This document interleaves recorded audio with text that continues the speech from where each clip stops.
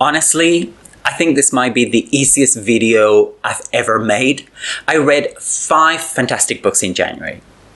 Okay, maybe 4 fantastic books and one that didn't quite work for me, but that I still think it's worth reading. So welcome to my reading wrap-up video for January 2022. My name is Juan, and before I start, let me remind you that you will find links to all the books I mentioned in this video in the description box. The links are to the Book Depository, which is an online bookstore that offers free worldwide delivery.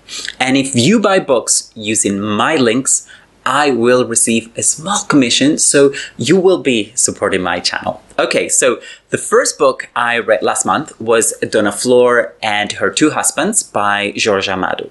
Now, Amado is one of those writers who manages to be both hugely popular and critically acclaimed. He was also incredibly prolific. So making my way through his oeuvre, which I intend to do, will take me a long time to achieve.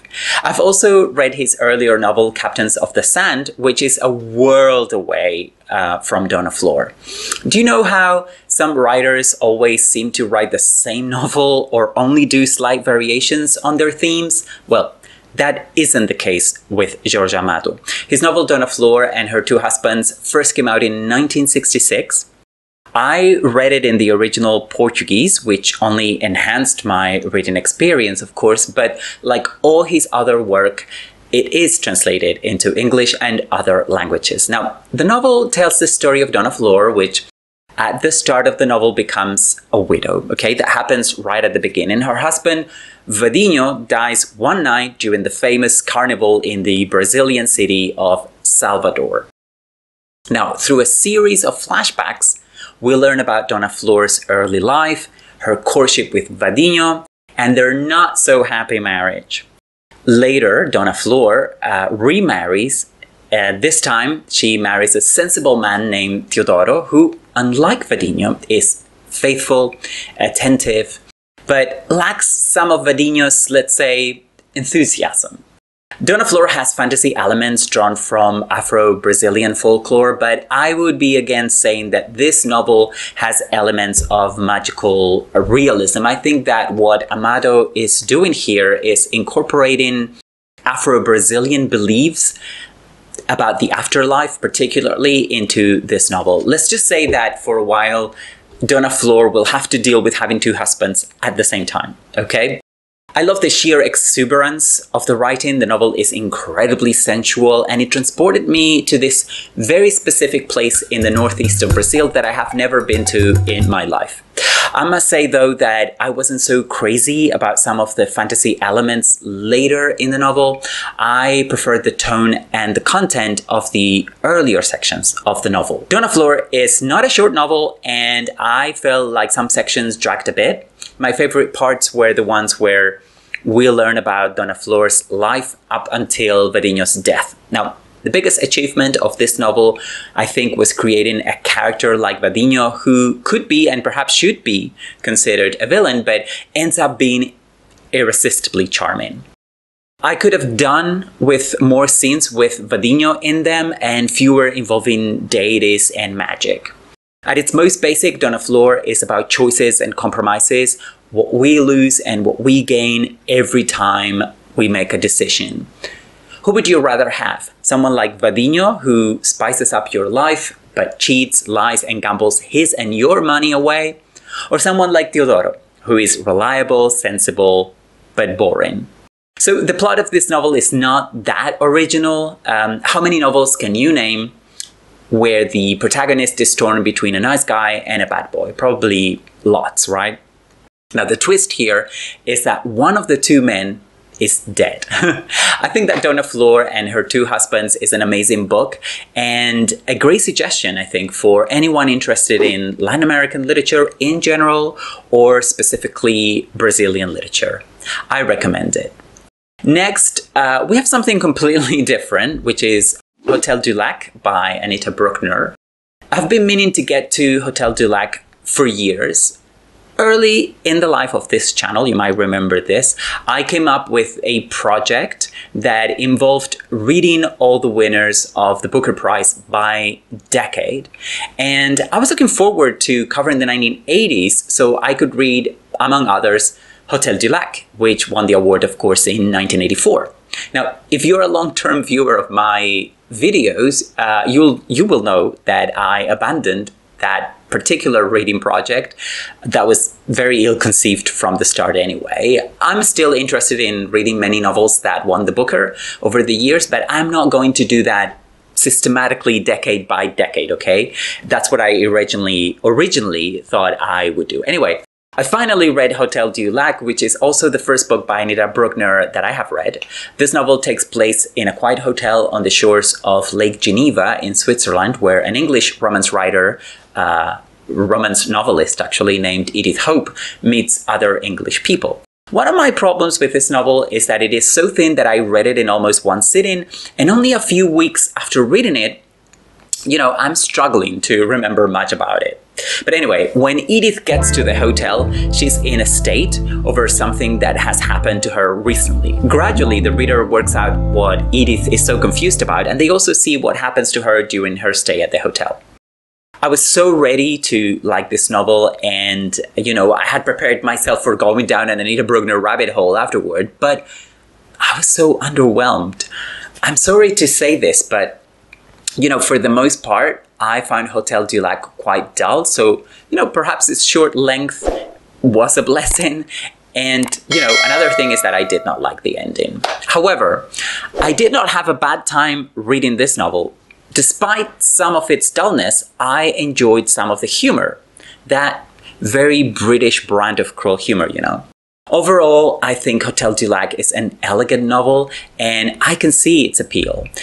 If you would like something very British and short that will not be too demanding or challenging, I would recommend Hotel du Lac. I was tempted to call it The Magic Mountain for Idiots, but that would be too cruel and unfair, wouldn't it? The next novel is one I would definitely recommend blankly to everyone. It is A Passage to India by E.M. Forster. If you like E.M. Forster, you need to read A Passage to India. I have read and enjoyed Howard's End, Maurice, and A Room with a View in the past, but for some reason I hadn't managed to read A Passage to India. Now, this novel was originally published in 1924, and it takes place in British India during the 1920s. There are 4 main characters. 3 of them are British and 1 Indian. Dr. Aziz, the Indian character, is a young Muslim doctor whose ideas about British people change when he's falsely accused of attempting to assault an English woman. A Passage to India is about the racial tensions not only between native Indians and their British rulers, but also to a lesser extent, I think, between Hindus and Muslims. Now, this novel's central idea is the impossibility of friendship between Indians and Brits, at least for as long as the latter rule the country. A Passage to India is written from the perspective of a white Englishman, of course, but that to me makes it more remarkable. I would have liked to see more about India at the time in the novel, but the book is only interested in one Indian character, Dr. Aziz. And what are you going to do about that? You're going to find some stereotypes in this novel, but I have the feeling that it is still a lot more progressive than what most people in Europe thought about India at the time.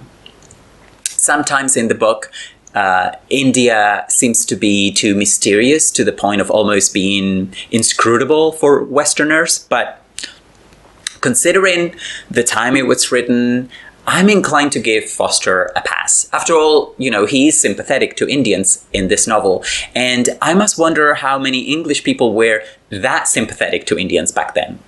A Passage to India was one of the classics I wanted to read this year, and I talked about it briefly in that context in a video I made recently. I am glad I read it because I would like to read all the books by E.M. Forster I can manage to, and also because, like the ones I have already read by him, I thought A Passage to India was perfectly plotted. I don't usually read for a plot, you probably know that, but I admire when an author can plot a novel so well as Forster seems to do every time.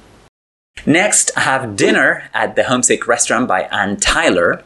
After reading her amazing novel Breathing Lessons last year, I couldn't help but start 2022 with another novel by her. I chose Dinner at the Homesick Restaurant because Anne Tyler has said in the past that it was her favorite novel, and because I had tried reading it before and failed. When I first tried to read this novel a few years ago, I just could not gel with the writing. I also couldn't make sense of the story, which was totally my fault because I took so long to read it and took so many breaks that I couldn't even remember the characters' names every time I went back to it. So when I picked it up again last month, I realized that I had read more than half of it. But since I remembered nothing about it except my unsatisfactory reading experience, I decided to start over. And I am here to tell you that I love Dinner at the Homesick Restaurant. I don't know what was wrong with me when I first tried to read it years ago, but it was clearly the wrong time. You know, that happens.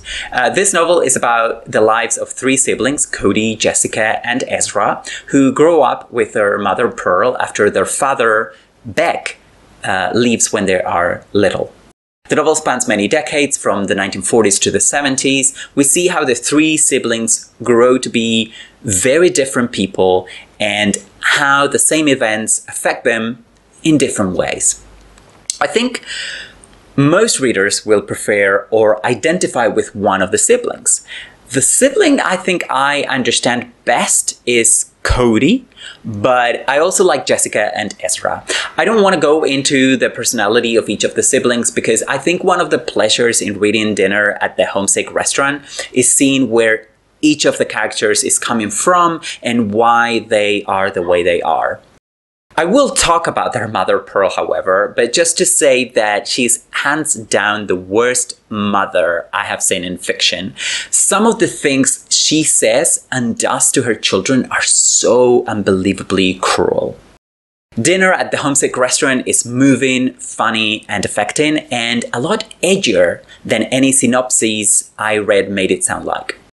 I don't think I have to say that I am ready for my next Anne Tyler novel now, which will be The Accidental Tourist, and I hope to read that this month. If I keep responding to Anne Tyler's writing like this, she is a firm candidate to becoming one of my favorite authors. And talking about favorites, last month I finally finished my reread of Swann's Way, which is the first volume of In Search of Lost Time by Marcel Proust.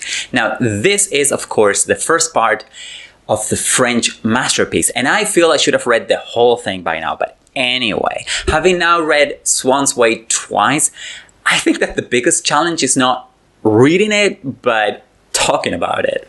So the 7-volume novel, as you know, is about the narrator's experiences growing up in a French upper-class milieu in the early 20th century, okay? Now, this first volume is a recollection of his childhood, which was peopled by different characters, but one of them becomes the protagonist of a whole section of the book. His name is Swann, and he is a young man who frequently visits the narrator's family.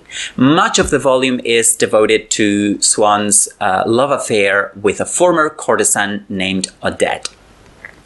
Now, I know a lot of people struggle to read In Search of Lost Time, but I also know that a lot of people want to read it. So here's my advice, which may sound silly, but I think, this novel becomes a lot easier to read and even more beautiful if you read it out loud. Hear me out.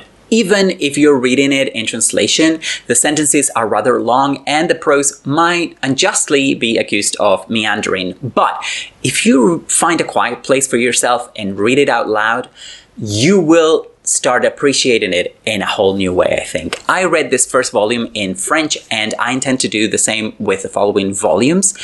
I am sure there are great translations available, but if you have studied French, you might want to try it too. And by the way, if you want my tips on how to start reading books in other languages, here Here is a video I made recently in which I share what works for me and how I managed to read whole books in 6 different languages. Bye.